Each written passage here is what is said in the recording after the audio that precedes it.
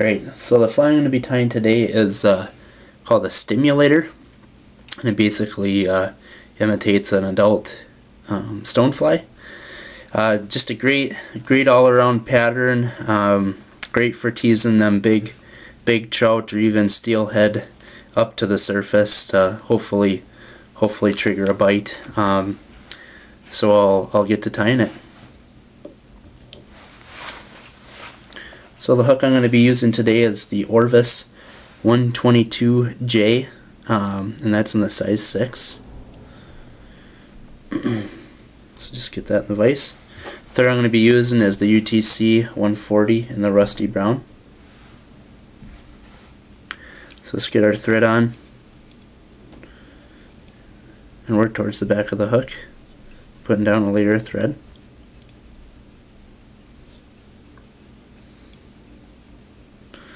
And we'll stop when our thread is in line with the barb of the hook.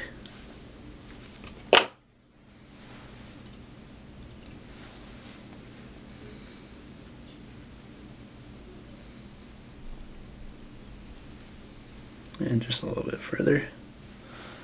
This should be good. Alright, first thing we're going to do is tie in our tail, which is going to be elk hair, and I've already clipped off a bit of that and put it in my stacker. Give it a few taps. Pull that out, and our tip should be lined up. Alright, don't need too big of a clump for this. Doesn't need to be a huge tail. And for length, you're looking about half the length of the shank. So just secure that down with a couple of loose wraps. So kind of pull the fibers up just to make sure they're right on top of the hook shank. And now we want to wind forward with real loose wraps until we're about 2/3 back up the hook shank.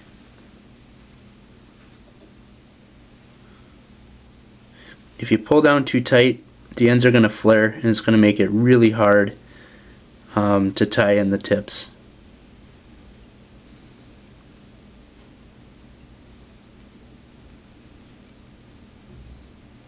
So just best you can, one wrap right in front of the other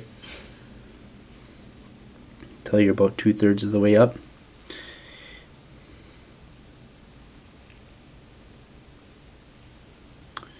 And then you can go ahead and pull those up, trim those at an angle like so. That'll help form a nice taper. You don't want any big lumps or bumps at the front of this fly, because we're going to have to tie in a wing and a hackle. So we want to start our taper early on in this fly. Okay, so now what I'm going to do is I'm going to go ahead and hold this tail on top of the hook shank, and as I work back, what you're going to see is as I cinch down on this elk hair, it's going to loosen up the thread wraps that I had put down before. Don't worry about that, because we're going to be putting dubbing on over top of this. But we'll just go ahead and tighten down. But then as you get towards the end, loosen back up with your thread wraps, because we don't want to flare this tail out. Just want it to stay kind of a nice loose bunch right there, right at the back of the hook. Alright, so you can wrap back forward, you can check your tail. If you got any loose fiber or longer fibers, you can go ahead and tug those out. But work your thread back up, and we're going to tie in our rib. Alright, so we're tying our rib on the way down, and that's just going to be a 8-pound piece of mono. Tie that in on the top.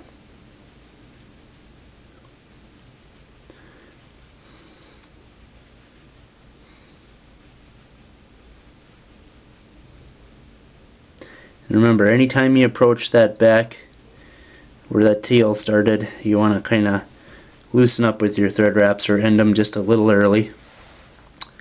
So now we can go ahead and dub our body, which is just going to be this super fine dry fly dubbing in a pale yellow, and that's by Wapsi. So you just want to start off real thin with this towards the back. We don't want to build it up too much. We want to kind of form our carrot shaped body.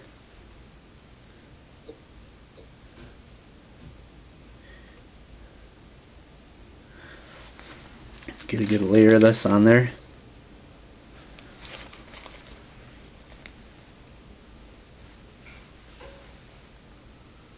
And the super fine dubbing goes on the thread real easy. Because I am using a darker thread, you might see a little bit of it through there, but don't worry about it. That'll just kind of add to the segmented look of the abdomen. So I'll just start wrapping forward, and then remember, form that carrot shape. You can kind of do that by overlapping each wrap of dubbing kind of slightly on the wrap before it. I'll show you what I mean in a second. So you can just kind of pile one wrap slightly on the one that you just laid down, and that'll kind of help build up that carrot shape. Need just a little bit more of that.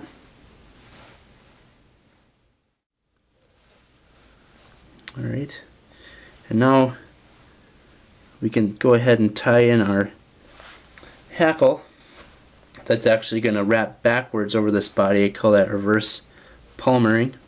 So what I'm going to do is I've just cleared away a little bit of the quill there. I'm going to tie that in nice and tight. So I'm not going to double this over on itself because these quills have a tendency to get pretty thick here towards the base. And important to note, I am tying this in by the base because I want those fibers to taper down as they go towards the back. Right.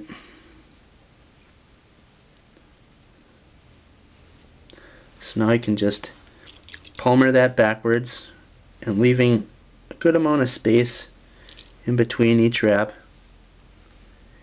You're probably looking about 6 or 7 wraps heading backwards with this hackle fiber.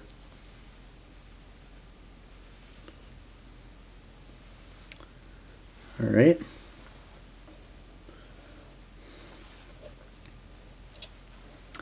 And now we're basically going to end up using that ribbing that we tied in to tie off that hackle in the back, and then we're going to wrap that forward, and we're going to protect those wraps of hackle by kind of wrapping right over top of them with that mono. And it might trap in a few fibers, but you'll be surprised. It doesn't necessarily catch in too many of them. You can kind of wiggle it through as you work forward. That'll kind of help minimize it a little bit. Right. So you can tie off that mono, the front of the fly there. Nice tight couple wraps. Careful not to catch in too much hackle.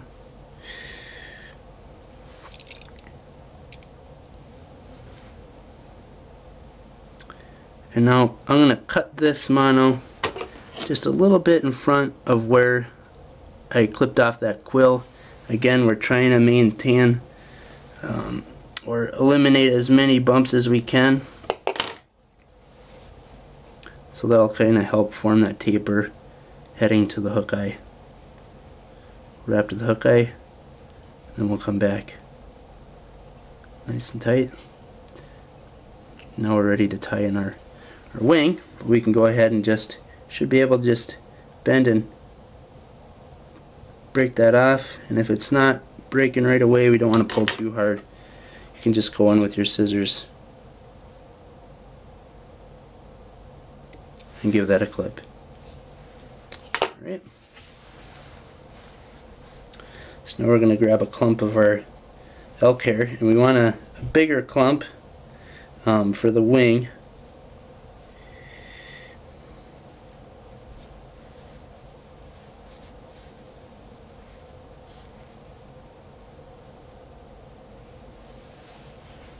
And when you do trim your hair off your hide, trim as close as you can.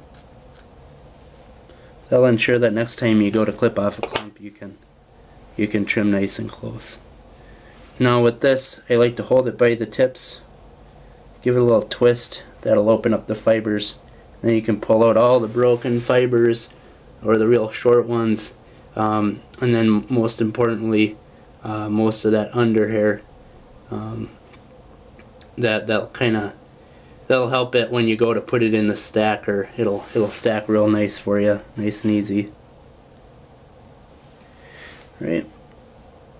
Load that into our stacker.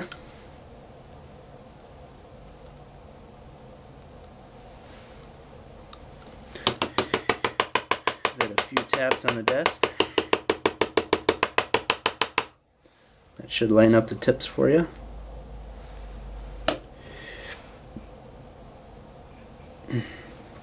Just grab those out. Now for length on this, you're looking for about just a little bit shorter than the tail. So just hold that on there.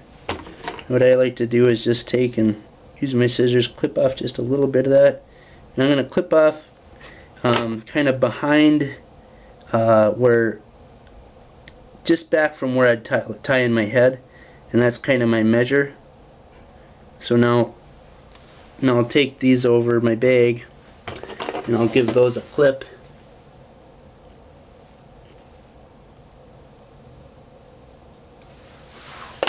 Now I'm ready to tie those in.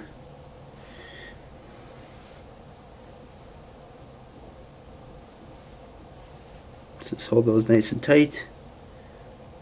Go ahead with a nice single loose wrap, and then keep a hold of these fibers the whole time with your left hand as you're tying that in.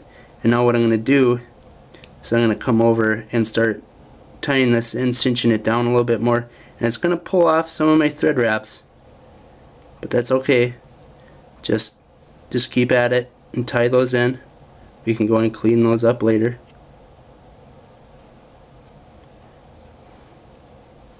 So it's just like tying in that tail that we tied in earlier.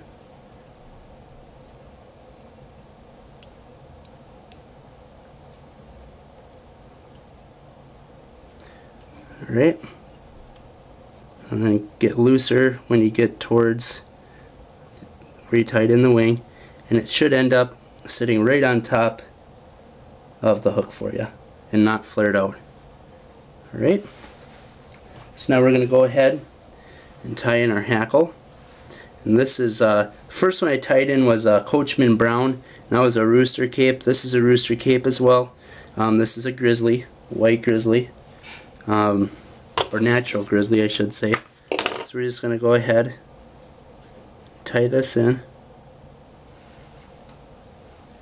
and again we're just going to clip off our quill on this one.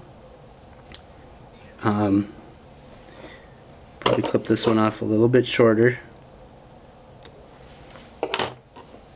Secure it down nice and tight. Don't want that to slip out of there. Now we're ready to put down our dubbing.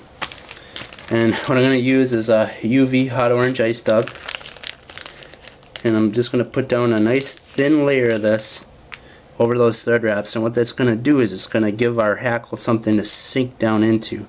Can be real frustrating trying to wrap these hackle fibers onto a smooth surface when it's angled like this. They'll have a tendency to slip right off and cause you all kinds of headache. So this will help eliminate that, and just kind of pull that tight as you go. Like I said, you don't need much of this, and we want to kind of maintain that taper towards the front.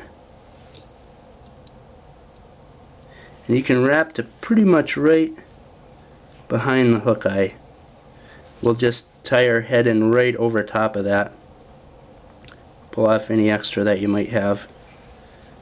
And then sweep those back, any fibers that were pointing forward. Just do a couple thread wraps to hold those back. Now we're ready to wind our hackle forward. And I hope I have a long enough feather here that I don't have to use hackle pliers, but we'll see. So we'll get that started. Try not to catch in any of our elk hair. And now you want to palmer this forward,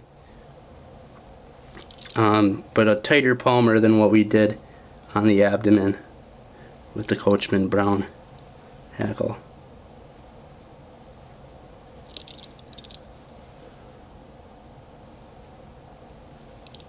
Just run that forward, and I think I can get one more wrap here. We'll see. There we go. Just come around the top of that, tie that off. A couple of good wraps, and then bend that backwards, and along with any fibers pointing forward, and then just concentrate on tying in a nice head. And you can go straight into your whip finish.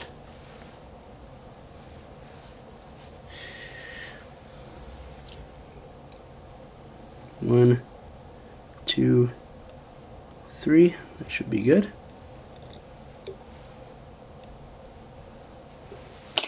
Go ahead and clip your thread.